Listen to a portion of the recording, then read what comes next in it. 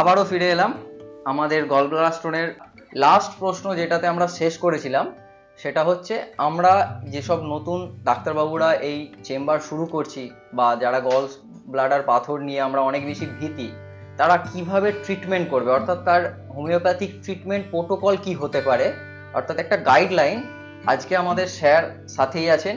স্যারকে অসংখ্য ধন্যবাদ আবারও আমার টাইম দেওয়ার জন্য, এবং আপনাদেরকেও অসংখ্য ধন্যবাদ আমাদেরকে এত ভালোবাসা দেওয়ার জন্য। স্যারের কাছেই ফিরে আসছি, সেই গাইডলাইন সম্পর্কে আমরা জানবো আজকে বিস্তারিত। সঙ্গে থাকুন আপনারা সবাই। স্যার, এই যে লাস্ট যেটা আমরা শেষ করেছিলাম, যে আমাদের ইয়ং জেনারেশন বা নতুন যারা আমাদের মতো ডাক্তারবাবুরা আছেন, তারা কিভাবে এই ট্রিটমেন্টটা শুরু করতে পারেন, অর্থাৎ একটা হোমিওপ্যাথিক গাইডলাইন যদি আপনি বলেন কিভাবে হতে পারে। আচ্ছা, তার মানে তুমি একটা থেরাপিউটিক্স এর ব্যাপারে আমার কাছে জানতে চাইছো? হ্যাঁ হ্যাঁ স্যার। দেখো, আগের তুমি আমাকে যেগুলো জেনেছো তার মধ্যে অনেক কিছু কন্ট্রোভার্সিয়াল কথা আমি বলেছি, এবং আমি তোমাকে বারবার বলেছি এগুলো কিন্তু আমার নিজস্ব অভিজ্ঞতা। অনেকের সাথে হয়তো মতে মিলবে না, অনেকেই বলবে এগুলো বেশি বেশি বাড়াবাড়ি বলা হচ্ছে, এটসেট্রা এটসেট্রা। তবে আমি যেটা অনুরোধ করেছি সবাইকে, আমি যেগুলো বলেছি সেগুলো সবাই একটু প্র্যাকটিক্যালি এক্সপেরিয়েন্স করে দেখুক যে আমার কথাগুলো সঠিক না ভুল। এবং এই আবেদনটা কিন্তু তুমি সবসময় সবার কাছে রাখবে তোমার ভিডিওর মাধ্যমে। আর তুমি যে থেরাপিউটিক্স এর কথা বলছো, অর্থাৎ কিভাবে আমরা হোমিওপ্যাথিক, আগে যে আমরা ইয়েগুলোতে বলেছি তোমাকে এপিসোডস গুলোতে, যে হোমিওপ্যাথি দিয়ে আমরা গলস্টোন কেস ভালো রাখতে পারি এটসেট্রা এটসেট্রা, তাতে আমি একটা কথা তোমাকে বারবার বলেছি যে আমরা হাল ছেড়ে দেবো না। গলস্টোন কেস মানে ইট ইজ অপারেশন, ওটি ইজ দ্য অনলি সলিউশন, এই কথাটা আমি বলতে রাজি হইনি। এবং এই একটা জায়গায় মতে, হ্যাঁ, সব গলস্টোন আমি ভালো করতে পারবো না, কারণ একটা সিস্টেমে তো 100% সাকসেস হয় না, ফেলিওর তো থাকবেই, তাই না? ঠিক একই রকম গলস্টোনের ব্যাপারেও আমরা সব গলস্টোন সারাতে পারবো না, সেটাও আমি তোমার কাছে কনফেস করেছি, এবং কোন জায়গাগুলো পারবো না সেটাও আমি তোমাকে বলেছি। পাশাপাশি যে গলস্টোন গুলো তোমার মনে হচ্ছে যে এটা ট্রিট করা সম্ভব, তাহলে তুমি তাকে ট্রিটমেন্ট শুরু করো না। গলব্লাডার রিমুভ করা তো যে কোনো সময় কোলেসিস্টেক্টমি করে দেওয়া যায়। তুমি পেশেন্টকে পার্সু করো যে ঠিক আছে, আমি যদি ওষুধ দিয়ে আপনাকে একটা স্টেবল রাখতে পারি, তাহলে একটু দেখাই যাক না। কারণ কোলেসিস্টেক্টমি করে দিলে গলব্লাডার রিমুভ করার হ্যাজার্ডস তুমি আগের এপিসোডসে আমার সাথে আলোচনা করেছো। তাহলে এসে যাও যে কিভাবে আমরা line of treatment, approach of treatment আমাদের কিভাবে হবে, এটাই তুমি আমার কাছে জানতে চাইছো। আমি তোমাকে বলছি, দেখো, প্রপার থেরাপিউটিক্স বলা সম্ভব না, কারণ তুমি জানো হোমিওপ্যাথি হচ্ছে পুরোপুরি ইন্ডিভিজুয়ালের উপর বেস করে ট্রিটমেন্ট হয়। সিমটমস গুলো এখানে সবচেয়ে গুরুত্ব দেওয়া হয়, এবং যে কথা তোমাকে আগেও বলেছি, আমরা রোগীর চিকিৎসা করি, রোগের না। তাহলে আমাদের গলস্টোন কোলেলিথিয়াসিসের নির্দিষ্ট কোনো গাইডলাইন অফ ট্রিটমেন্ট আমাদের হতে পারে না। তাহলে আমাদের যে গাইডলাইনটা কিরকম হবে, তুমি আমাকে যেটা বলেছিলে, আমি নিজেও ভাবনা চিন্তা করলাম যে একটা জুনিয়র হোমিওপ্যাথ বা সমস্ত হোমিওপ্যাথ সমাজের কাছে আমি কিভাবে একটা আমার গাইডলাইনটা টানতে পারি। এটা তো অ্যালোপ্যাথদের জন্য নয় বা অন্য সাধারণ মানুষের জন্য, এটা পিওরলি হোমিওপ্যাথ ডাক্তার যারা রেশনাল হোমিওপ্যাথি করতে চায়, যারা single medicine minimum dose and symptom similarity এই আদর্শে বিশ্বাসী, তাদের জন্য আমি একটা গাইডলাইন তোমাকে বলতে পারি। তাহলে দেখো, প্রথম তোমায় ভাবতে হবে যে একটা গলস্টোন পেশেন্ট তোমার কাছে যখন আসবে সে কি নিয়ে আসতে পারে। একটা, সে অ্যাকুট পেন নিয়ে আসতে পারে আপার অ্যাবডোমেনে, তার সাথে নশিয়া থাকবে, ভমিটিং থাকবে। আচ্ছা, আরেকটা কি নিয়ে আসতে পারে, যে ধরো তার একটা কিছু নেই, পেন নেই, কিন্তু সে একটা অ্যাসিডিটি ডিসপেপসিয়া সারাক্ষণ ভুগে চলেছে, এটসেট্রা এটসেট্রা। আরেকটা কি নিয়ে আসতে পারে, ধরো সেই যেটা তোমাকে আগের দিন বলছিলাম আগের এপিসোডে, যে স্টোনটা সিবিডিতে লজ করে গিয়ে একটা অবস্ট্রাকটিভ জন্ডিসের ফিচার্স নিয়ে তোমার কাছে আসতে পারে। আরেকটা কি আসতে পারে, পেশেন্টের কোনো কমপ্লেনই নেই, অ্যাসিমটোমেটিক পুরো। পেশেন্ট বললো, আরে আমি তো এমনি একটা রুটিন ইউএসজি করতে গিয়ে দেখলাম গলস্টোন স্টোন, আমি তো রয়েছে, আমি তো কোনদিন অনুভবই করিনি।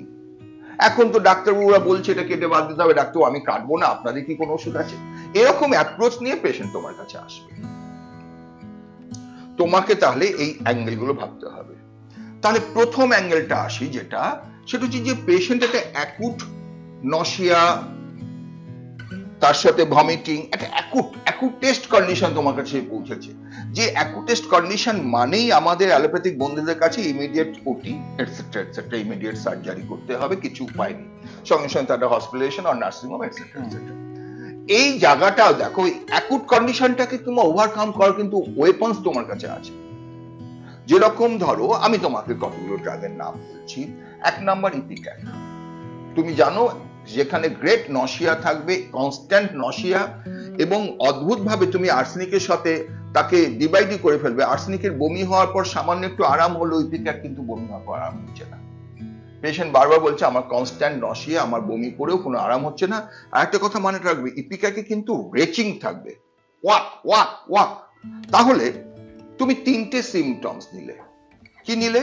ওই কনস্ট্যান্ট ওয়াক, অ্যাকুট পেন থাক পেটে, তার সাথে কনস্ট্যান্ট ওয়াক, সেই নশিয়াটাকে তুমি গুরুত্ব দিয়ে দেখবে যখন পেশেন্ট নশিয়াটা সুপারসিড করে যাচ্ছে পেন অ্যাবডোমেন থেকে, এবং সেখানে কনস্ট্যান্ট রেচিং থাকছে, তার সাথে ক্লিন টাং থাকছে, তার সাথে ফ্রদি স্টুল হবে, স্টুলটা একটু ফাইনা ফাইনা ফ্রদি স্টুল হবে, একটাই ড্রাগ ইপিক্যাক। তুমি ইপিক্যাক দাও, দেখবে সেই নশিয়াও কমবে, সেই পেনও কমবে।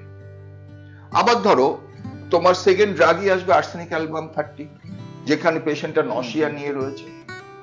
তুমি কি দেখছো? পেশেন্ট বলছে আমি জল খেলে জলটাও বমি করছি, খাবার খেলে খাবারটাও বমি করছি, আমি অল্প অল্প করে জল খেতে পারছি, বারে বারে আমার টেস্ট আছে, কিন্তু একসাথে অনেকটা জল খেতে পারছি না। আবার পেশেন্টটাকে যদি জিজ্ঞেস করতো আপনি গরম ঠান্ডা কোনটা খেতে পছন্দ করছেন, বলছে আমার গরম খেতে ভালো লাগছে। তার সাথে পেশেন্টের রেস্টলেসনেস তুমি দেখছো, পেশেন্টের ইরিটেবিলিটি তুমি দেখছো। এই সিমটমস গুলো নিয়ে তুমি তাকে আর্সেনিক অ্যালবের কথা ভাবছো। তার সাথে কি দেখছো? ভীষণ প্রস্ট্রেশন, ও ডাক্তার আর পারছি না, আপনি কিছু একটা ওষুধ দিন, ভীষণ দুর্বল হয়ে গেছে শরীরটা, বমি করতে করতে এক্সট্রিম প্রস্ট্রেশন এসে গেছে। ক্লিয়ার? আবার ধরো আরেকটা ড্রাগ যেটা খুব আসে, কারো হয়েছে, পেটটা ফেপে আছে, ঢেকুর তুলছে, আরাম হচ্ছে না, দুর্গন্ধযুক্ত পায়খানা হচ্ছে, ডিসপেপসিয়া দুর্গন্ধযুক্ত পায়খানা হচ্ছে, বলছে ঢেকুর তুললে আমার সাময়িক আরাম হচ্ছে, আবার সেটা এসে যাচ্ছে। আর তুমি কি দেখছো? কার্বোহেজ মানে হিউজলি ডিস্টেন্ডেড অ্যাবডোমেন, পাখার হাওয়া যাইতে পারে, জোরে একটু র্যাপিড ফ্যানিং চাইতে পারে, পেলে ভালো, তার সাথে গরম লাগবে, ঘাম হবে, এটসেট্রা এটসেট্রা। তাহলে দেখো তোমার হাতে ওয়েপন্স গুলো কিভাবে কিভাবে আসছে। সবচেয়ে বড় ওয়েপন্স যেটা আসছে আমি তোমাকে বলি, চায়না। আমি দেখেছি আমাদের অ্যানসেস্টাররা চায়নাটাকে ভীষণ ব্যবহার করত, এবং বিভিন্ন বই আমি তোমাকে বলতে পারি, রিচার্ড হিউজের তুমি যদি বইমেট্রিয়া বইটা দেখো, ফার্মাকোডাইনামিক্সে তুমি দেখো, চায়নাতে গিয়ে দেখবে রিচার্ড হিউজ বলছে চায়না 6 ইজ ভেরি স্পেসিফিক। কিন্তু আমি কখনো ওইভাবে তোমাকে কিন্তু স্পেসিফিক ওষুধের নাম বলবো না, আমি বলবো সিমটমস মিলে যায়। যেমন ধরো অনেকে ফেলটাউরি অক্সফল যেটা বলে, ফেলটাউরি একদম স্পেসিফিক দেয়, কিন্তু আমি বলবো না, আমি বলবো সিমটমস যা বলবে। তাহলে চায়না তুমি কখন দেখবে? একই রকম ডিসপেপসিয়া, হেভিনেস অফ অ্যাবডোমেন, ঢেকুর তুললে তো আরাম হচ্ছে না, উল্টে আরো বেড়ে যাচ্ছে, বরঞ্চ ফ্লেটাস পাস করলে একটু আরাম হচ্ছে। কিন্তু সবচেয়ে বড় সিমটমস চায়না কি বলছে, যে তার ব্যথাটা হালকা চাপলেই লাগছে, কিন্তু যখন একটু জোরের ওপর ভাঁজ হয়ে পেটে বালিশ নিয়ে চেপে এইভাবে ব্যথার চোটে বসে পড়ছে কুকড়ে, তখন বলছে একটু আরাম, কিন্তু ছুতে পারছে না। একটা অদ্ভুত, দেখো দিস ইজ ইন্ডিভিজুয়ালাইজেশন, কি সুন্দর ভাবে সিমটমস গুলো আলাদা আলাদা হয়ে যাচ্ছে। এবং তোমার কাছে সাপোজ ধরো আমি 4টে ড্রাগের নাম বললাম, তোমার মাথায় এসে গেল বাহ 4টে ড্রাগ তো সুন্দরভাবে তাদের মতো, তার মানে এই patient suffering from cholelithiasis, same diagnosis, কিন্তু 4টে পেশেন্ট 4টে সিমটমেটলি নিয়ে তোমার কাছে এসে গেল, 4টে ডায়াগনোসিস ওষুধ আলাদা হয়ে গেল। যেমন ধরো তোমাকে আরেকটা অ্যাঙ্গেল অফ প্রেসক্রিপশন আমি বলি, তুমি নশিয়াটা অত ভালো পাচ্ছ না, কিন্তু পেনটা সিভিয়ার, এবং পেনটা এত সিভিয়ার সে ব্যথার জন্য ছটফট করছে, বলছে আমার পেন কিলার খেয়েও ব্যথা কমছে না, এখন ডটি নোদের খাচ্ছে দিচ্ছে আমি দেখছি। তখন তুমি পেনটা নিয়ে গিয়ে যাও। আচ্ছা তুমি তাকে প্রশ্ন করো, আপনার ব্যথাটা হঠাৎ করে আসছে না আস্তে আস্তে আসছে? ব্যথাটা যখন যাচ্ছে হঠাৎ করে যাচ্ছে না আস্তে আস্তে যাচ্ছে? ব্যথাটা তুমি মডালিটিস কালেকশন করো, জানবে আমাদের হোমিওপ্যাথি প্রেসক্রিপশনে 2টো ফান্ডামেন্টাল জিনিস আছে যেটা অ্যালোপ্যাথিক ডক্টরদের কোনো কাজেই লাগে না, modalities and সেন্সেশনস। Modalities is very important. তুমি যদি পারফেক্ট মডালিটিস কালেক্ট করতে পারো সৈফ, আমি তোমাকে বলতে পারি, কনফিডেন্টলি বলতে পারি, তুমি তার অ্যাকুট পেনটাকে রিলিজ করে দেবে। যেমন ধরো আমি তোমাকে একটা ড্রাগের নাম বলছি ম্যাকফস, তাহলে এখানে ম্যাকফস কখন আসছে? চায়নার মতো সিমটমস, কিন্তু মজাটা কি, ম্যাকফস পেশেন্টের পেইনটা কাম সাডেনলি, গোজ সাডেনলি। কিন্তু ম্যাকফাস পেশেন্টও দেখবে তোমার কাছে এসে, ও ডাক্তারবাবু পেটে অসহ্য ব্যথা, তুমি দেখছো চেপে ধরে এরকম ভাবে বসে আছে। তুমি যখন এই সিমটমস পাচ্ছ যে এটাও heart pressure relief, চায়নাও heart pressure relief, কিন্তু এখানে পেনস কাম সাডেনলি, গোজ সাডেনলি, হঠাৎ হঠাৎ ব্যথা উঠে যাচ্ছে। আবার হঠাৎ হঠাৎ ব্যথা উঠে যাচ্ছে কিন্তু ছুতে পারছে না পেটটা, তুমি তো বেলে না ভাব, এক্সট্রিমলি সেন্সিটিভ হয়ে আছে, না ছুতে পারছে, না টাচ করতে পারছে। আবার এইরকমই হঠাৎ করে ব্যথা উঠছে, হাইলি সেন্সিটিভ, ইনফ্লামেশনে খুব এক্সট্রিম স্টেজ থাকলে তুমি যেই ধরতে যা, ডাক্তারবাবু ধরবেন না, ধরবেন না, প্রচন্ড ব্যথা, আপনি ছোবেন না, আমি বলছি, এই দেখো তুমি নিজেই বলে দিলে আর্টিকা। তাহলে এটাই তো হোমিওপ্যাথি, এটাই তো থেরাপিউটিক্স। একটা ওষুধ তুমি কিছুতেই বলতে পারছো না, ওরা যেরকম একটাই পেন কিলার দিচ্ছে বা একটাই ডিসপেপসিয়ার জন্য ওষুধ দিচ্ছে, ইউনিএনজিএম এটসেট্রা, তুমি কিন্তু বলতে পারছো না। তোমাকে বলতে হবে আপনি সিমটমস গুলো আমায় বলুন, তবে তো আমি ওষুধ বলবো। আর কোন সিমটমস গুলো তুমি খেয়াল করলে, সাবজেক্টিভ সিমটমস গুলো, অবজেক্টিভ সিমটমস গুলো তোমার কাছে গুরুত্ব পাচ্ছে না। কোলিলিথিয়াসিস বলে তুমি কোনো ওষুধ দিতে পারছো না, তাহলে অবজেক্টিভ সিমটমস গুরুত্ব পাচ্ছে না, গুরুত্ব পাচ্ছে সাবজেক্টিভ সিমটমস। আবার ধরো যদি ওই ব্যথাটাই পেশেন্ট বলছে না আমার তো ব্যথাটা মিঠে মিঠে দরদ বলে, আস্তে আস্তে আস্তে আস্তে ব্যথা বাড়ছে, আবার যখন কমছে আস্তে আস্তেই কমছে, কিন্তু চেপে ধরলে আরাম হচ্ছে, তুমি স্ট্যান্ডার্ড ভাবছো। ব্যথাটা রোগী বলে অনেক সময় যে আসছে, হঠাৎ করে আসছে কিন্তু যাওয়াটা খুব স্লোলি যাচ্ছে। আবার উল্টো বলে যে খুব আস্তে আস্তে আসছে কিন্তু হঠাৎ করে কখন জানি চলে যাচ্ছে। তুমি সঙ্গে সঙ্গে জিজ্ঞেস করছো আপনার জল তেষ্টা কিরকম, বলো জল তেষ্টা তো নেই। গলা, তুমি জিভটা দেখছো ড্রাই টাং, আপনার জিভটা শুকনো, বলে হ্যাঁ গলা জিভ শুকিয়ে, কিন্তু আমার সেরকম জল খেতে ইচ্ছা করছে না। তুমি ভাবছো পালসাটিনা, তুমি একটু হাতের তলটা গরম দেখছো, একটু গরম বোধ দেখছো, ওপেন এয়ার চাইছি কিনা দেখছো, তার মেন্টালিটি দেখছো, এক্সপ্রেসিভ নেচার কিনা, মাইল্ড জেন্টল কিনা, তুমি পালসাটিনা ভাবছো। তাহলে দেখো তোমার হাতে কত ওষুধ এসে যাচ্ছে যাদেরকে নিয়ে তুমি ভাবতে শুরু। এই কদিন আগে বুঝলে, কদিন আগে একটি পেশেন্ট পেলাম, একদম অ্যাকুট জিবি স্টোন রয়েছে, তার সাথে অ্যাকুট কোলেসিস্টাইটিস ডেভেলপ করেছে। পেশেন্ট এসে বলছে ডাক্তার আমার পেটটা এত ভারী হয়ে গেছে যে আপনাকে কি বলবো, আর আমার কাছে পেশেন্টে এসে দেখো একদম এরকম স্ট্রেট হয়ে বসে আছে। আপনি বলে আমি সামনে ঝুঁকতে পারছি না, প্রচন্ড ব্যথা করছে, আমি এরকম স্ট্রেট হয়ে বসে থাকতে পারছি, তবে আরাম পাচ্ছে, শুতেও পারছি না ডাক্তার, আমি এরকম স্ট্রেট হয়ে বসে থাকছি। দেখো কি অদ্ভুত, আমাদের অ্যালোপ্যাথিক বন্ধুদের যে কোনো কিছু ওষুধই নেই, তুমি ওইটার উপর আমি তাকে ডায়াসকোরিয়া 30 দিলাম। 2 সপ্তাহ বাদে এসে পেশেন্টটা ভীষণ খুশি, ডাক্তার আমার ব্যথাটা ডিসকমফোর্টে একদম চলে গেছে, ডাক্তার আমি অপারেশন করবো না, আপনাদের ওষুধ দিয়ে কিছু করা যায় না? আমি দেখছি চেষ্টা করে। ডাক্তার আমার দিকে কিন্তু অনেকে তাকিয়ে আছে, আমার অত রকম বাড়াবাড়ি কষ্ট ছিল, আমি আপনার কাছে চলে এসেছি, বলছে তুই এই অবস্থায় হোমিওপ্যাথি করছিস, তুই তো মরে যাবি। কিন্তু এখন যখন কমেছে তখন ওরা সবাই বলছে আচ্ছা দেখি তো হোমিওপ্যাথিতে কি হয়। গুড, তাহলে দেখি তো কি হয়। তাহলে রুগীটা তুমি 10% হলো কনফিডেন্সটা তুমি এনে ফেলেছো।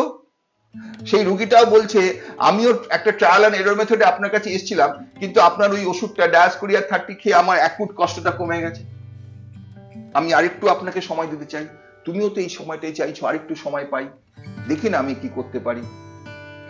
তাহলে তোমার টার্গেট লাইন বোঝার চেষ্টা করো, তোমাকে অ্যাকুট কষ্টটাকে তার কমাতে হবে, তাহলে কি হবে। এমন অদ্ভুত দেখো অনেক সময় রুগী দেখি যে আমি অ্যাকুট পেন দিয়ে রুগীটা বিছনায় পা দুটো ভাঁজ করে, বুঝলে, যে কোনো একটা পাশে কুঁকড়ে চুপ করে শুয়ে আছে।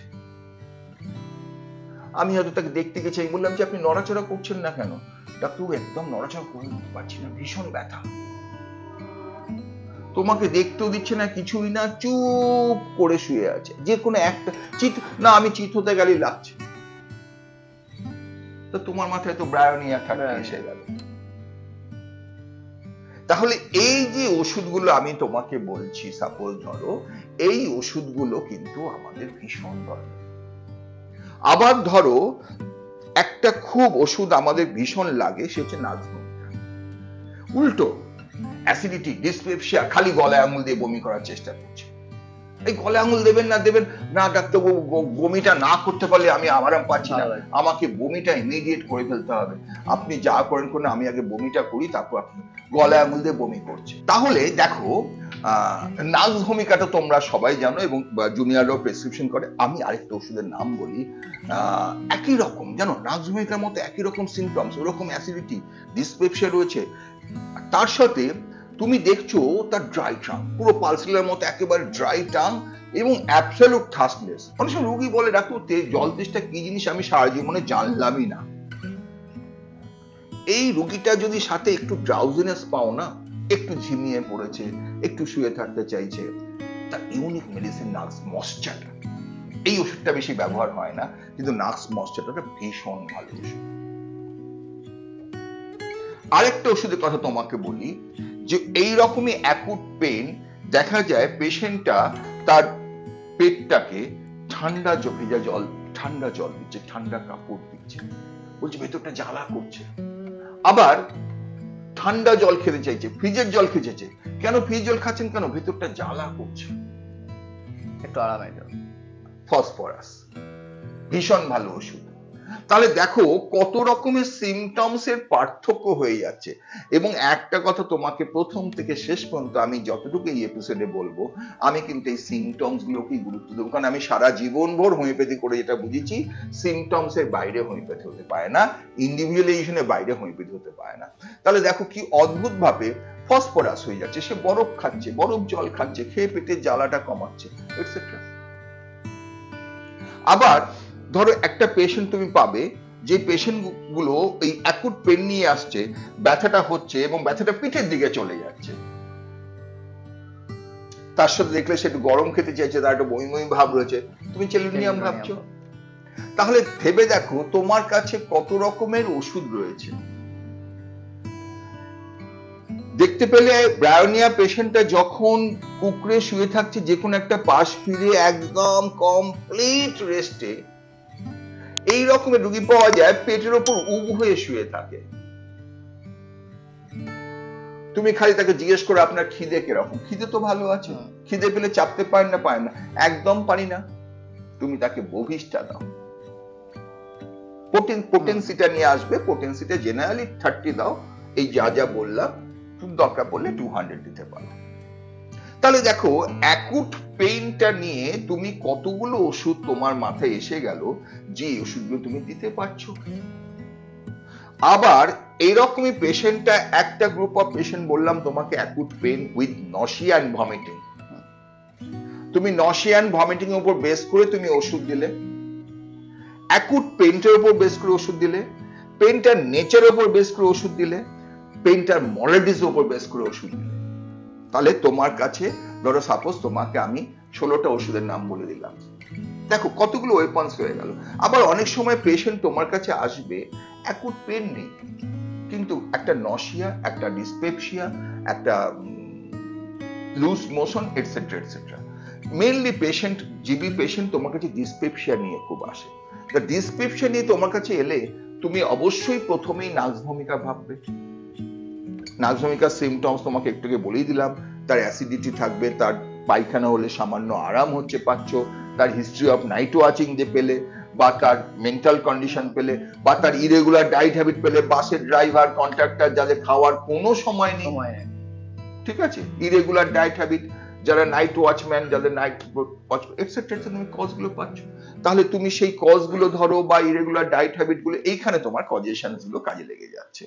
যেমন তোমাকে এইমাত্র বলে এলাম নাক্স ময়শ্চারটা, সেরকমই তুমি জানো পালসিটিলার ডিসপেপসিয়া একটা বিরাট ওষুধ, থার্স্টলেস, হট পেশেন্ট, ঠান্ডা খেতে পছন্দ করো, ওপেন অ্যামুলেশন, ইভিনিং অ্যাগ্রাভেশন, ঠিক আছে, হাত পায়ের তলে গরম, চেঞ্জেবিলিটি অফ সিমটমস, তুমি নিয়ে নাও তার জেনারেলাইটিস গুলো, তুমি নিয়ে নাও। দেখবে আমার একটা ক্লিনিক্যাল ম্যাথমেটিকা বই আছে, আমি খুব সুন্দর করে ছোট ছোট করে জেনারেলাইটিস গুলো বলে দিয়েছি, একদম জেনারেলাইটিস গুলো নিয়ে নাও, তুমি নিয়ে পরিষ্কার এগিয়ে চলো।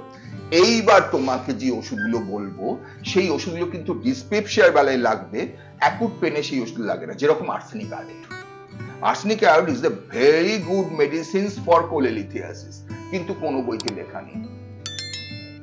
তাহলে কি হলো সিমটমস? পেশেন্টটাকে তুমি নিলে, তার extremes of hot and chilli patient, সে খিদে পেলে চেপে রাখতে পারে না, খালি পেট হলেই তার পেটে গ্যাস হয়ে যাচ্ছে, সে গরম খেতে পছন্দ করছে, তার ইভিনিং অ্যাগ্রাভেশন হচ্ছে, এবং পালসেটিলার মতো চেঞ্জেবিলিটি অফ সিমটমস, তার সাথে রেস্টলেসনেস। তুমি দেখবে arsenic out is very good medicine, and arsenic out is well complimented lycopodium.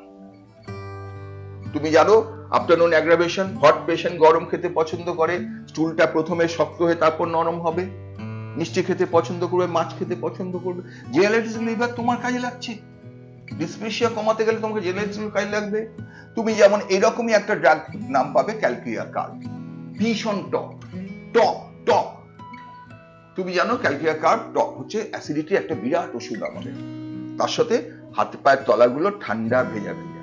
Say chilli patient, সে ঠান্ডা খেতে পছন্দ করে, সে ডিম খেতে পছন্দ করে, টক খেতে পছন্দ করে, স্লো ইন অ্যাক্টিভিটিস, সেন্টিমেন্ট খুব বেশি। তুমি ক্যাজুয়াল সিমটমস গুলো নিয়ে নিচ্ছ। এই সাথে যখন দেখলে না সে হট পেশেন্ট, সে মিষ্টি খেতে পছন্দ করছে, সে খিদে পেলে একদম চাপতে পারছে না, তুমি ক্যালকিয়া আয়োডে চলে যাও। আবার যখন দেখছো যে খেলেই তার পেট ব্যথা শুরু হয়ে যাচ্ছে, সে খেতেই পারছে না, বলছে আমি পেটে কিছু খাবার দিলেই আমার পেট ব্যথা শুরু হয়ে যাচ্ছে, এই জায়গাটা মজাটা দেখো, অল্প খেলেই পেট ব্যথা শুরু হয়ে যাচ্ছে ক্যালকিয়া ফস, আবার অনেক খাওয়ার পর পেট ব্যথা হচ্ছে না। ক্যালকিয়া ফস খেতে খেতেই পেট ব্যথা, নাক্সভূমিকা খাওয়ার কিছুক্ষণ পরে পেট ব্যথা। তাহলে কি তোমার সাথে আমি এতক্ষণ ধরে আলোচনা করছি, পুরোটাই সিমটমস। তুমি সিমটমস গুলোকে গুরুত্ব দাও এবং সিমটমস গুলোর উপর বেস করে তুমি এগিয়ে চলো। তাহলে দেখো ক্যালকিয়া কার্ব হতে পারে, ক্যালকিয়া আয়োড হতে পারে, ক্যালকিয়া ফস হতে পারে, আর সবচেয়ে বড় আমাদের যেটা, যেমন আমার বলি এই ড্রাগটা আমাদের সর্বঘটে ক্যাটালিক কলা, সে হচ্ছে সালফার। যখন তোমার ইন্ডিকেটেড মেডিসিন কাজ করছে না, অত অ্যাসিডিটি রয়েছে, হাত পায়ের তলা গরম, জল তেষ্টা ভালো, খেতে খেতে জল খায়, ঠান্ডা খেতে পছন্দ করে, মিষ্টি খেতে খুব পছন্দ করে, ঠিক আছে, স্পিডি ইন অ্যাক্টিভিটিস, তুমি একদম সালফারে চলে যাও।